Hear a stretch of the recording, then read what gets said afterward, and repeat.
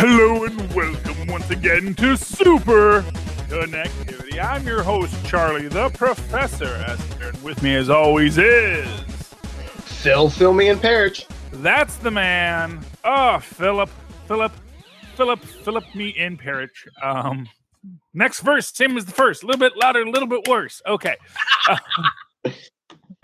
Okay. Quick bits of correction.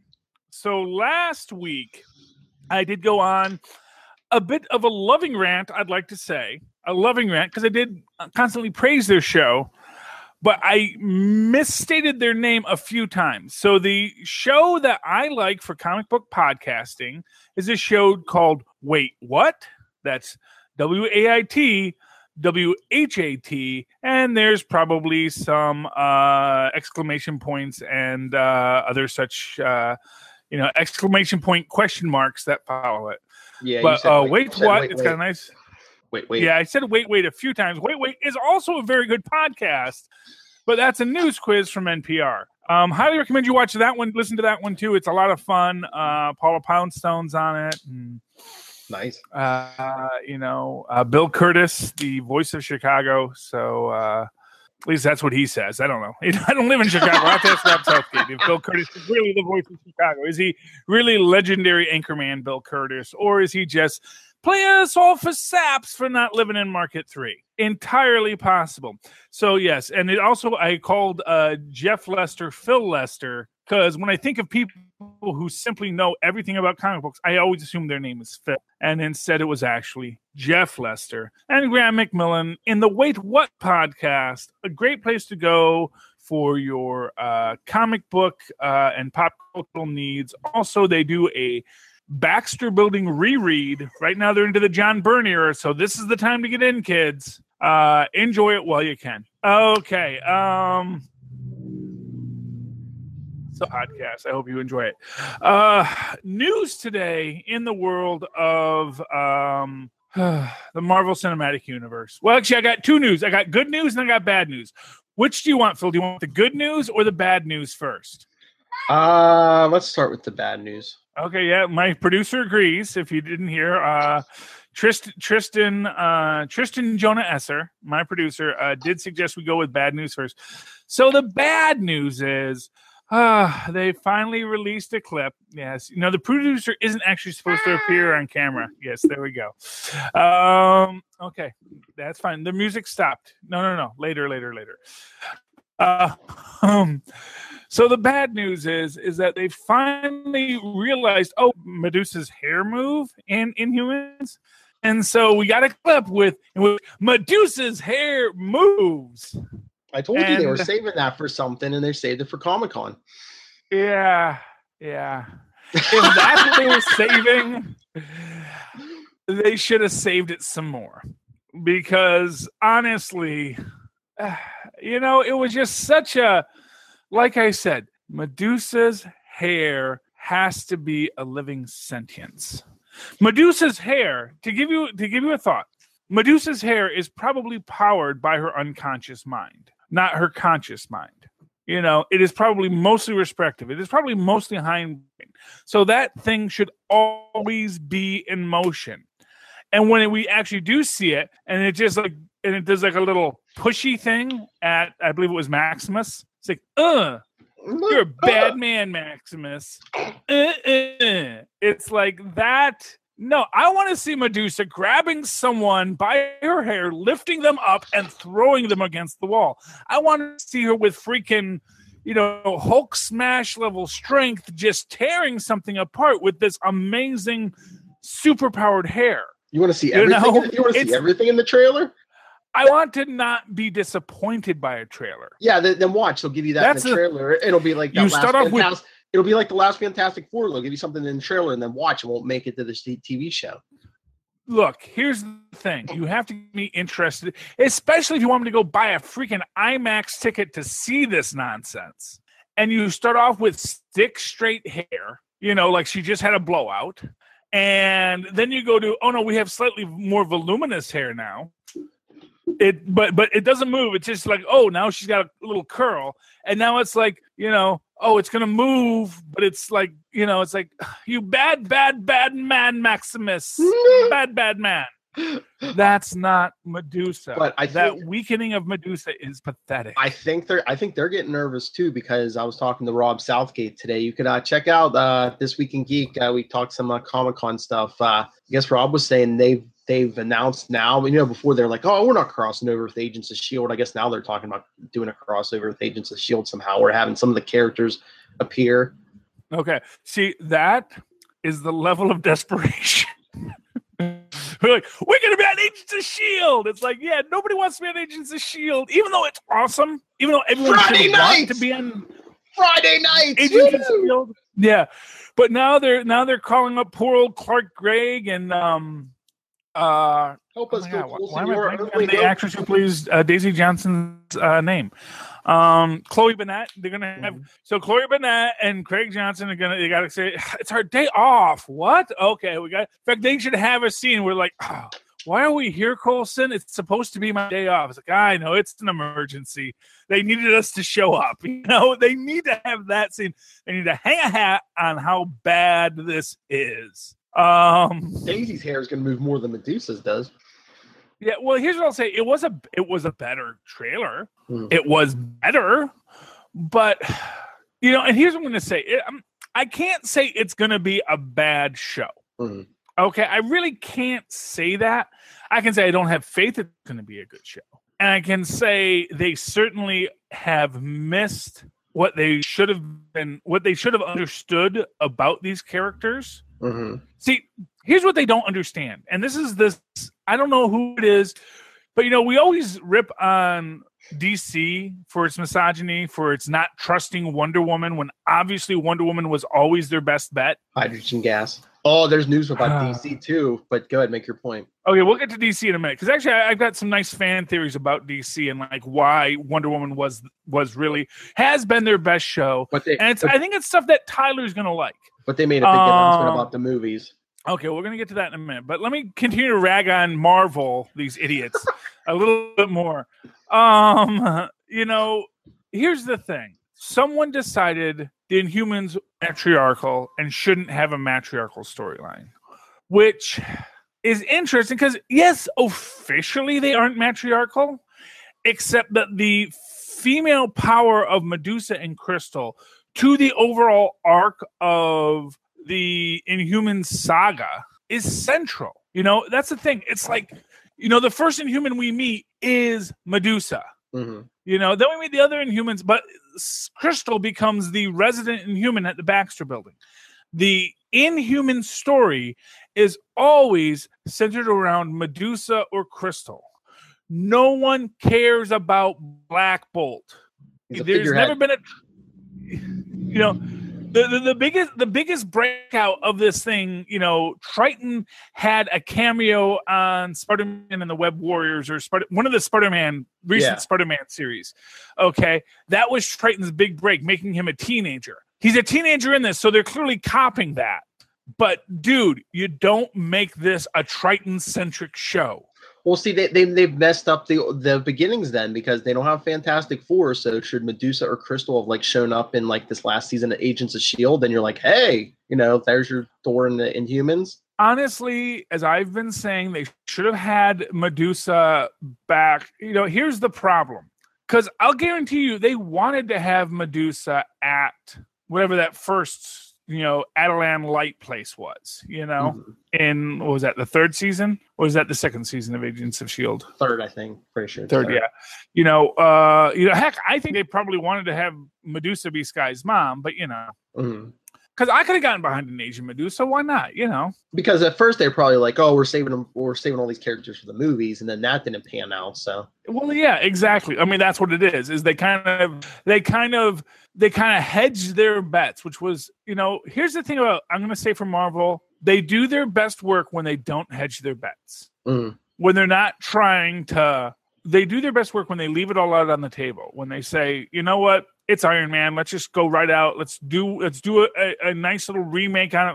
Let's throw the cannon out the window. Let's have him say, you know what, I am Iron Man at the end. Just like in at the end of Homecoming, it's like, yep, now Aunt May knows. we're not going to play the nerd game of just spoon feeding you what you've already read. Mm-hmm. We're going to change the story so even the nerds are like, I have no idea what happens next. And I think that is what Marvel's strength is. Now, granted, you could say, well, aren't they doing that by focusing on these male characters? Yes, arguably, because what we don't have enough of right now is white male leading men in comic book movies. That's right. But there is altering the history and there is completely throwing the formula out the window. And, Medusa, we see Crystal do like a little electric, like a little Tesla ball thing, and it's like, it's like so underwhelming. Meanwhile, Gorgon is doing a seismic stomp. That's good. And, we've seen Black Bolt, which is okay. We've seen Lockjaw do a little spaghetti fade, and that's nice, But in general, it seems like something that was made because I don't even know why. Because it's not like the rights were expiring. Oh, you know what? Okay, crazy fan theory time. You ready for crazy fan theory time? Yes. Do you know why we're getting a subpar Inhumans? Why? Because the rights were about to revert back to Marvel Studios. So Marvel, for the movie, exactly. So that was obviously still under who runs the Marvel TV division. It's an actual comic book guy. Is it Loeb? Jeff Loeb? Yeah. So it was Loeb realized he was going to lose the Inhuman royal family if he didn't use them. To use them in Agents of S.H.I.E.L.D. because back before the separation, the movie still took precedent. But after the separation, since Loeb already had the Inhumans at Marvel Television, he could still hold on to them unless he didn't do something with them. So he is making this so that Feige doesn't get the Inhumans. This is the Roger Corman Fantastic Four all over again. Just trying to hold on to the rights. And it's ironic. It's silly because it's rights held by the same overall company, but it's the two divisions, the two ants on Emperor Mouse's big pile of honey fighting it out. So that is my crazy fan theory about why we're getting a subpar Inhumans series forced down our throats. Well, it's the same problem that most of these properties come across. The suits. Too much interference by the suits. Here's what I say. It's not the suit. It's a couple of guys in suits, but they're both the creative suits. Mm-hmm. It's not Disney execs sitting there saying, yeah, sure. It's the guy, it's these two guys who are ostensibly creators, Feige and Loeb, saying, I want to make sure I don't lose this property. And so they get into the fight. And as a result, Feige or Loeb has to put this thing out. I think, honestly, I don't know what's going to happen with this. Like I said, I think we're going to get our 8 episodes and we're never going to mention Medusa again. All I know is they're in big trouble because, you're such a hardcore Marvel fan. You put up with a lot. Even on the DC side, you're one of the handful that enjoyed Powerless. And you talk good about Powerless and you're crapping all over Inhumans. They're in trouble. I will sit to and they're not getting you. They're in trouble. And tell you how good Reb Brown was as Captain America. Exactly. With a straight face. No, it's not Captain America. No, it's no First Avenger. But as a story of a hero with super soldier serum, Reb Brown's Captain America is actually pretty good. And it has its own origin, its own mythos. And I do love the Reb Brown Captain Americas, I even like the 1960s Spider-Man, even though, like our current Spider-Man, no Uncle Ben and no mention of him. But done right, this show should be like the PG rated version of like Game of Thrones. Yeah, and it may be. Problem is that what it is that I know Medusa would have cost you money, but is that the other problem? It should have stayed a movie. You have a bigger budget. Yeah. You wouldn't have to stretch it out for at least 8 hours. You could, if you did a 2-hour movie. Well, obviously their argument is that it is a movie. Yeah. But it's only an IMAX movie. Well, those first, 1 or 2 episodes? Yeah, they're two, like your big season premiere, 2-hour adventure. Is that because obviously the first 2 episodes? I mean, yeah. I mean, that's like you're getting the word out more, more advertising with the IMAX stuff. But did they do that so they could get a bigger budget, maybe? Well, the idea with the IMAX is, so here's the thing. By doing an exclusive IMAX release, see, IMAX is the most expensive ticket. So if you're getting an IMAX showing, you need fewer people to make more money, arguably, because assumably these 2 episodes aren't overpriced. And here's the thing. You can, again, make this argument that once you have the computer animation down for Medusa's hair, it's cheaper to reuse it as long as you don't have her do something new. The problem is that if they're not going to have her use her powers interestingly, it really breaks the thing down. It's like, like having your hair move. Here's the thing. Medusa's hair moving is only because her hair is super strong. Mm-hmm. It's like if my hair moved, you wouldn't really think much of it because it's just hair. It's more than hair. It's like this super strong, hair that can like bend steel, Mm-hmm. It's hair that can like, really do damage on you. On superhumans, it can do damage. And if you make it just be like wispy little hair that's moving, and that's the thing is like, you don't even have, see, that's the thing to me is you don't have to have her hair doing that much. So most of the time it can be just sort of like waving in the breeze. But when she uses it, I want it to really, here's the thing. It's like, she should not use it except when she is smashing things. That's my take on it. Because if you want to do that, but it should like always have some kind of movement, have some kind of a randomized pattern to it. Because it is a living thing. It should be breathing and moving just in the same way you don't, no part of you is ever really still. Mm-hmm. When you're breathing, when you're sitting, every part of you is always in motion. Her hair should be like that. And Medusa's hair is the thing that is destroying this show, because it is this thing that should be amazing. And it just keeps on looking pathetic. And I just can't even at this point. But that's my statement is I can't even. But are we spoiled? I mean, who knows about the story? They're probably going to probe the story. But are we like spoiled in our age of CGI and motion capture and even practical I don't think effects? so. No. Well, because I think even I was like if they had done it with practical effects, if they had done it with like a woman with a big old wig, like I said, she doesn't have to be. Yeah, honestly, yes. It could have been done with strings. It could have been, honestly, just having her constantly under a fan. The look you wanted, Mm-hmm. You want it to just look like it's always in this motion. I think that even that might have been like even better. Just always have her, having like just weird wind blowing her hair because her hair is always off like antennae, Mm-hmm. I think that might have been cool. And then when you want her to do something, you really have that hair shoot out, and just like grab things and pull them in, Like I said, to see her hair like just pushing Maximus, it's like, no, her hair should be lifting him off the ground, holding him by the neck and saying, who the schmeck do you think you are, Maximus? You are the little brother of the king. I mean, you don't mess with the royal family. While the rest you mess with the royal family, Tristan? No, exactly. While the rest of her doesn't move, just the hair moves, and she's not even looking at him, and just like who do you think? Exactly. You are? That is what it should be. That is how you do that, and they didn't. Okay. I love you. Let me do my podcast. Podcast. Okay. Anyway, that's my boy.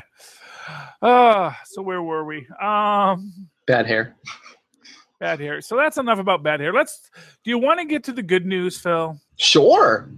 Today's Medusa's bad hair day. Yes, today's Medusa's bad hair day. Thank you, Tristan.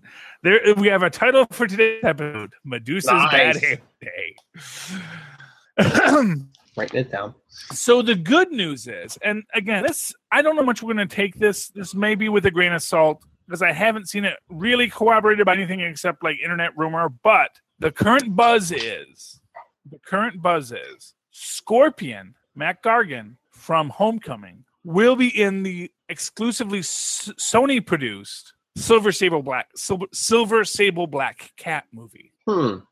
And to which I say, oh, because it creates this establishment that those Sony movies, while not officially under the Feige banner, are connected to the Marvel Cinematic Universe, or Sony's going to expand their deal. But that is the rumor right now that Mac Gargan will be in the Black Cat Silver Sable film. I'm trying to remember. Maybe I'll look it up. I thought I saw that, and I thought they said maybe a few other Spider-Man villains in it also. Yeah, well, I imagine. I mean, well, the thing is, all they have is Spider-Man villains, so they kind of have to have Spider-Man villains in it.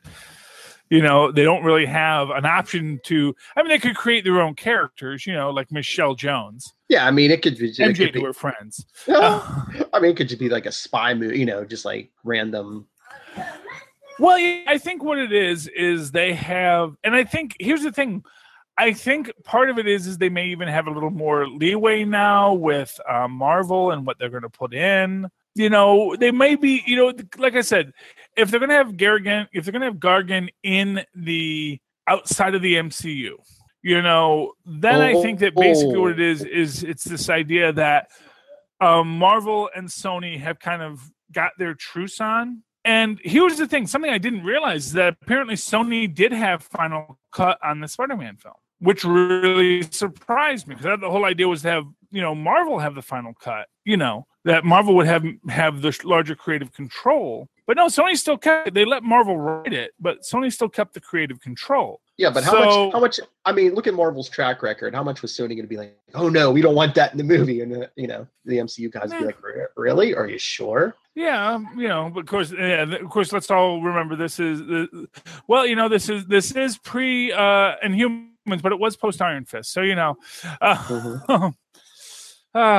but I do think that's great. I think it's good that when they do their, because basically what it means is that the Silver Sable film, they're talking like Venom film are going to be Marvel Cinematic adjacent, and all those characters may show up in future Spider-Man or even Avengers or other films. Mm-hmm. And so that's the good news. They're talking like 4 villains for this. They're talking Scorpion. They're talking Mendel Strom, who worked for Norman Osborn as like a scientist. Mm-hmm. The Tarantula, can't see it, but he's like a South American villain. And the Chameleon. Oh, the Chameleon. Yeah. I've never really understood what the Chameleon's thing was. Oh wait, there's another one too. Impersonates people. Well, he was like a spy. He was like, I mean, they made his first appearance. He was like, what was it, a Russian spy? Mm-hmm. Yeah. They can make him have.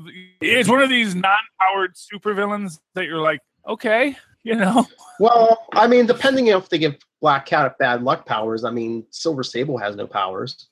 Yeah, but that's also that's also their, the Black Sable is their, Marvel sirens. Mm-hmm. And who is it that Marvel's going to have their sirens before DC does? Mm-hmm. Yeah, and who else they're saying? There's another villain, Tombstone. Tombstone, yeah, and again, a guy without really any powers. I mean, he got powers later on, just like super strength and like some limited. Did he get powers? As far as I knew, he was just like supposed to be a big guy. He was, but then he got caught in some kind of, of course, yeah. I don't want to say hydrogen gas, but so basically he had a power. So he's basically like, Killer Croc was originally just a big guy with a skin condition. Mm-hmm. I mean, and then they sort of, let's make him superhumanly strong. Let's let him breathe underwater. What the heck, Yeah, super strength and some vulnerability, but yeah. And so that's where Tombstone is now. He's like all stony. Still can't take on a Hulk. No. Yeah. But who can besides Thor? Yeah. But Jen Walters is a lawyer. Why do you go in the lawyer bar and start smashing stuff when there is at least one really, really powerful superhuman lawyer in New York City? Who's based in New York City, no less. It's not like it's like, oh, hey, she's like an LA lawyer and she was visiting. No, she actually lives in New York, probably goes to that bar all the time, So Tombstone, not the biggest thinker. And it's funny you mentioned that because next issue, Daredevil came out this week, and Tombstone came after Matt Murdock again when Jen Walters wasn't around. So, yeah. Well, that's at least a little more understandable. But first off, Tombstone's not a big thinker. I always thought he was. I thought he was supposed to be like a criminal mastermind kind of guy. At least in the last few years, they've played him off as like, well, I mean, they kind of So play he's sort him of as like a Hammerhead crime now. lord, but yeah. He's kind of a crime lord, but not the smartest. I mean, right now, the whole thing is going after Matt Murdock. He's doing that for the Kingpin, Wilson Fisk. Yeah. I don't know. I think they're kind of they kind of dumbed down. I remember when I first met Tombstone in some Spider-Man book years ago. He was like supposed to be like a real cruel but super intelligent. He was your basic non-powered villain, which is that he was a tough guy, but he was thinking. He was always one step ahead, and he was using extreme cruelty and violence to maintain his order. Mm-hmm. But maybe it's just you get superpowers, you just start acting dumb because you don't need to think anymore because you think you're so strong. You're like Man Mountain Marco. Who knows? Man Mountain Marco might have been a really strategic boxer back in the day, like back before he got his powers. He might have been like a real intellectual in the ring, and then they gave him powers, and he's like, "Yeah, I don't got to do no thinking no more. Done with that." And then you get to be the butt of the Marvel universe. But of the joke of the Marvel universe, yeah.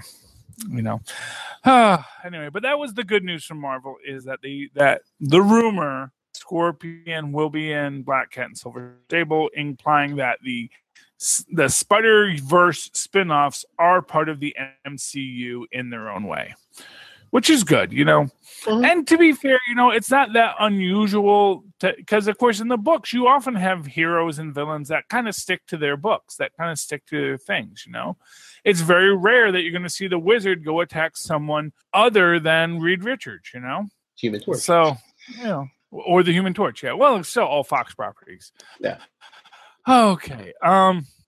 Anything else you want to talk about tonight, Phil? Anything that has been sticking in your craw of late? What were you going to say about the DC universe? Because I do want to get into my Wonder Woman fan theory. Well, they made the announcement today at Comic-Con that big DC EU news. I guess after the Justice League movie, how did they put it? Ben Affleck is going to be how did they put it? Well, basically, he's going to be shown the door, and they're either going to recast the part of Batman, or they're gonna, I guess, not focus on the character of Batman. But hey, if we have like Rob was saying, maybe we go with Nightwing, or if we have the character of Nightwing, he stepped in that identity before. Affleck was a bad Batman, and honestly, I don't even think that I of course I didn't read the Ben Affleck Batman, but like I said, I think I said this like last episode of the episode before. The poor guy was told to go write a Batman film for the Snyderverse, and then all of a sudden it's like, oh no, it's not the Snyderverse anymore. Now it's the Jenkins verse, and all this stuff you wrote, we can't use it. And it's like, okay, and then rather than letting him rewrite it, they're like, because for what it's worth, he probably tried to defend it too hard. Like, oh, we can make it, but Batman. He might have said something crazy, like, no, Batman is actually supposed to be the dark character. He's still the Dark Knight, but DC was like, no, everybody's happy. We want something more '60s Batman. So worry about the Batman. But yeah, the Batman movie is going back to basics. I mean, originally they were supposed to have Deathstroke. Who knows if that's even going to happen now? Oh, Deathstroke and Batman. It was that was originally the way it was supposed to be, but now they said they've thrown out his script, they've thrown out everything. So who knows? Yeah, because I don't know. I don't think of Deathstroke as a particularly Batman-y villain. No, he's supposed to be. He originally was a Titans villain. Yeah, well, exactly. He's a Robin villain. I've watched the Titans. Yeah, he's Robin's arch nemesis, not Batman's. And so, why are you going to have? I mean, let's do Nightwing, and that might be cool. Maybe you have that. I would love to see that dynamic with Batman and Nightwing in that grown-up universe. Oh, okay. So he would be a good story for Batman. Batman recruits a new Robin. Maybe it's Jason Todd. Maybe it's Damian Wayne. Who knows? Who knows how the story opens? And then you have Nightwing coming in, and it's like you're really bringing another kid into this, And so here's what you have. So you have dead Jason Todd. You have Nightwing, and that's like was your split between them because, of course, Nightwing kind of matured out of the role, and then Jason Todd showed up, and he got to be it, and then Jason Todd dies, and that's why Batman goes dark. And then you have Nightwing coming back, and then you have young Damian Wayne coming into this. and you have this be this kind of thing of, this conflict between Nightwing and Batman over, maybe this isn't a world where children should be. And then you have Damian saying, I don't know who you think I am, Nightwing, but I grew up in this world. This, I didn't get adopted from the circus. I grew up in a world of death and morbidity, and this is my father, and I am going to follow in his footsteps because I want to be, because if I must be a monster, I would like to be the monster of righteousness. I would rather be God's righteous, the angel of righteous vengeance, rather than the angel of destruction. So that's an interesting idea. I don't know what Ben Affleck wrote. Like I said, there is this. There is a lot of theory that Matt Damon did most of the writing on Good Will Hunting, and Ben Affleck kind of signed his name at the end. That's a theory. I don't know, but I have heard that suggested. So how good of a writer Ben Affleck really is debatable. But I'm not gonna fault the poor guy. I'm not gonna kick a man when he's down. But anyway, speaking of DC, this is actually this one thing I realized. Do you know why Wonder Woman is such a great show? It's been such a great movie, been so popular. Why? Because it's a Superman movie. So the premise of Superman is that he is this kid who's been raised in a good place. He's been raised in Smallville.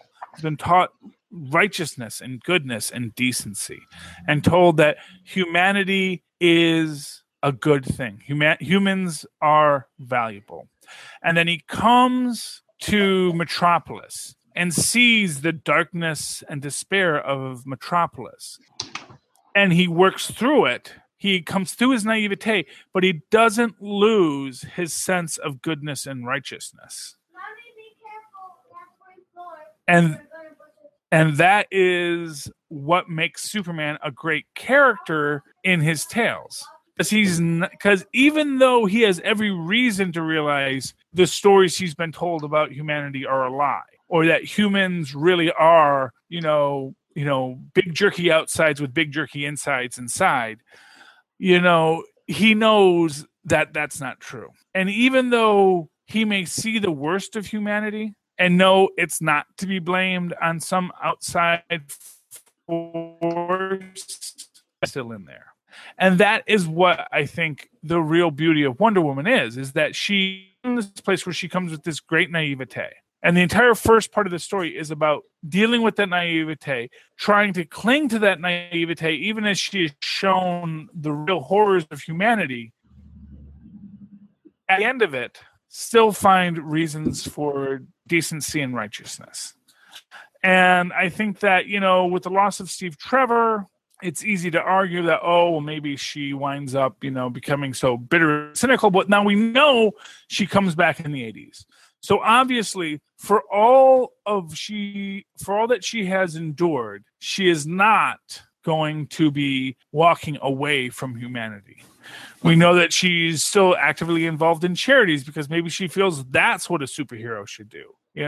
That it's not about punching bad guys. It's about providing opportunities for other people. It's about being a hero. Well, I was thinking about that Wonder Woman too. They said set in the 80s. Maybe she never takes a break. Maybe she, between World War I and the 80s, she just works behind the scenes more. But like the 80s is the next time she actually puts the suit on. Maybe, I mean, like I said, I would love to see her in the white jumpsuit with the powers, but in a white jumpsuit because, that armor, it looks cool. But it is impractical. I bet I could see like if they do like flashbacks, of like the previous decades, so you get her like in the white jumpsuit. But yeah, then in the 80s, she has to like suit up against, whatever. I don't know any reason why. Honestly, it's like it's fine that she wants to wear it, and it's a uniform.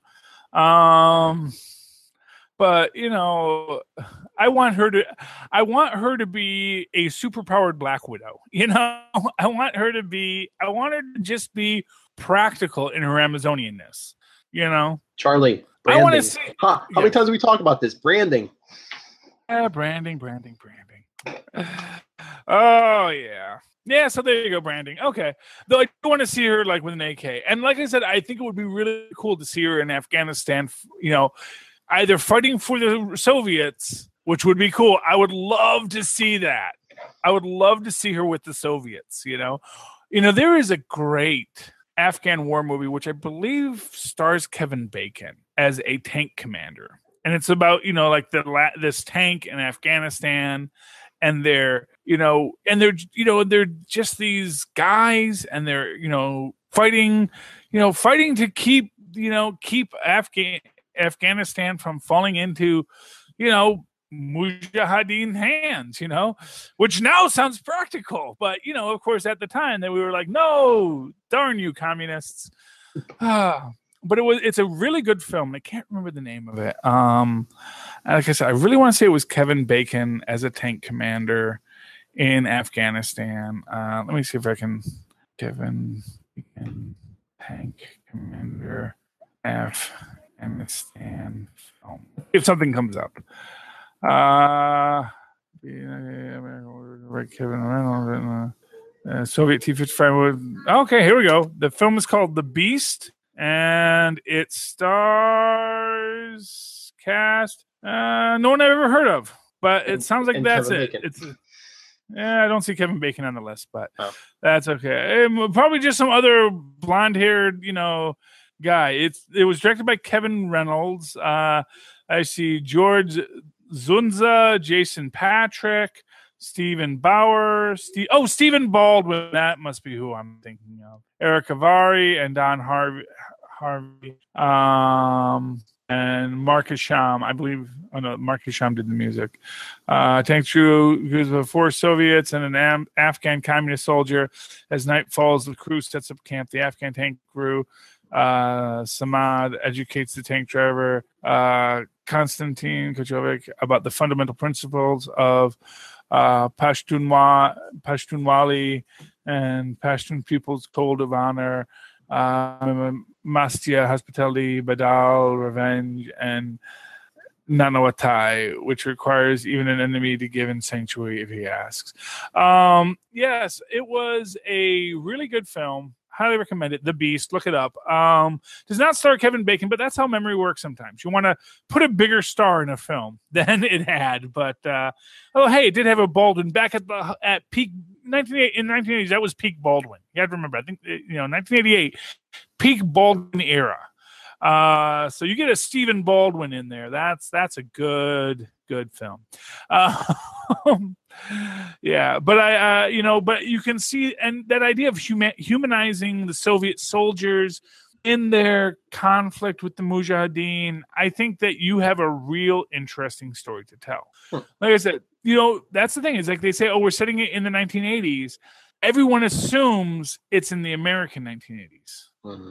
But there was a whole other world outside of America in the 1980s, Well, we were all having, and Ronald Reagan, the rest of the world was dealing with stuff. And so I, for one, hope that wherever Diana and Etta wind up, because Etta's going to be there, man. Etta is there. Etta will be, here's my prediction. Etta will be the proto Amanda Waller. Because she's already in the spy service, and we already know that she's tough as nails. And I want to see Etta Candy just being reimagined as this, woman behind the scenes, the superhuman situation forward for whatever, Checkmate or Spiral or whatever the organizations are called in the DC universe. I want to see Etta at the helm, to see, like, in the 80s, some, 6-year-old Etta still not giving a fudge what you think, maybe with an eye patch. That would be awesome. Smoking a big old cigar. That's my Etta. So, I mean, that's what I would like to see. I think that's a real possibility. They're not going to do it, but That it would be nice if they did. That would be good though if they set up like Checkmate or Spiral, like you were saying, one of these organizations in the DC universe, and then like in Suicide Squad 2 or something, the squad has to, they're up against Checkmate or something. Enough with the supernatural stuff with Suicide Squad. Do some political stuff. Yeah. Well, I mean, except both their magical characters are dead now, right? They're automatic because like Diablo died and Enchantress died. Yeah. Yeah, I know they said definitely Enchantress isn't coming back. So, but I just meant like the threat. Yeah, I don't. Yeah, don't no more supernatural threat. Do something more grounded.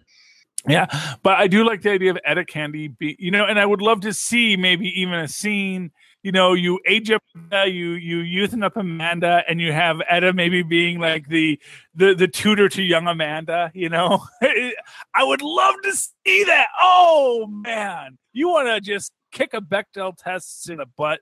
You have old Etta, young Amanda, sort of, talking about the business of spies and how you say, even maybe showing a more cynical side of Etta, I love Diana. She's my best friend, but, you can't tell her everything she needs to know.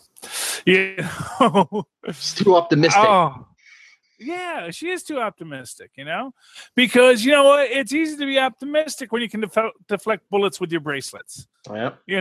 That's what Batman always tells them. When you're a demigod, yeah. Well, if you're a demigod, although as has been presented very much recently, she is not bulletproof. So remember that, kids. Amazon's one weakness: bullets. Lead.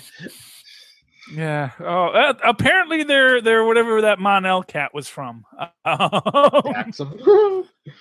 Yeah, Daxam. Yeah, it does make a kind of funny thing, that idea that you could destroy him with a musket ball. Yeah. So I am a Daxamite. I am invulnerable to so many things. Okay, here's a musket. Oh man, that hurts. Funny story, true story about Afghanistan. One of the ways the Mujahideen actually brought down Hueys, the big armored helicopters that the Russians were using back then, was with muskets. And people said, well, because they had been designed to stop modern weaponry. But what happened is that you had these guys that were literally using lead musket ball guns, and they would take a musket and they would hit and this may be somewhat apocryphal, but this is the story I heard. They'd hit stabilizer of the helicopter with a musket ball, and the musket ball would then smear on it, which would throw the stabilizer out of whack because it wouldn't be properly weighted anymore, and the stabilizer would eventually break off, and then the helicopter would just spiral down onto the ground, and then you could attack them. So funny story, true story about how low-end technology can take down really advanced weaponry because they don't think to protect it against something very old. It's like they say, the real problem with bulletproof vests is they don't stop knives. Yeah. Yeah. Okay. So let's see here. So we did Marvel, we did DC. We said why Marvel sucks and DC is pretty cool. And yeah, man. Not feeling the Marvel right now. I'm still feeling Black Panther. Black Panther is a redemption. Oh, there we go. Did you see the Stan Lee narrated Defenders trailer? Yes. Yeah. Yeah. Oh, that made my heart sore. Oh yeah. Part of you wonders, like, will Stan Lee be a character in this, or is he just being a watcher in a limo driving around New York City talking about these Defenders? Pretty amazing. I really love that, and a fine tribute to Stan the Man at this point in the Marvel Cinematic Universe. Okay. Anything else to talk about tonight, Phil? No, I think that's it. Join us tomorrow morning, and maybe later on in the day we're gonna be discussing all the Comic-Con stuff on Capes and Lunatics tomorrow. Yay, Capes! Yay, Lunatics! Okay. Hopefully, we'll get a live report from our reporter on the scene. Yeah, we're doing that at 9 a.m. That's 6 a.m. in California. Yeah. And if something big hits, maybe some of us will jump back on that night. So tomorrow night. We'll see what happens. Okay. Phil, if they would like to give us a call on the old telephone, the ways our grandmas and grandpas once said, how can they do that? Well, if you want to send us a voicemail on anything you've heard or you want us to discuss, 614-382-2737. That's 614-38-CAPES. Or my Twitter and the Capes and Lunatics Twitter is right there at Nightwing PDP and at Capes Lunatics. And Superconnectivity. We're on Twitter also at SuperConnectPod. So follow us. We're all on Facebook. There we go.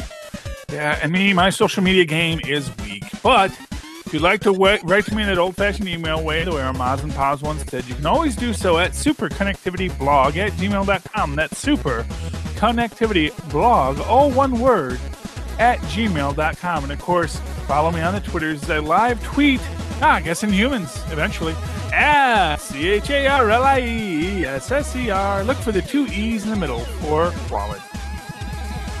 Connecting with us, ladies and gentlemen, please connect with us. Good night.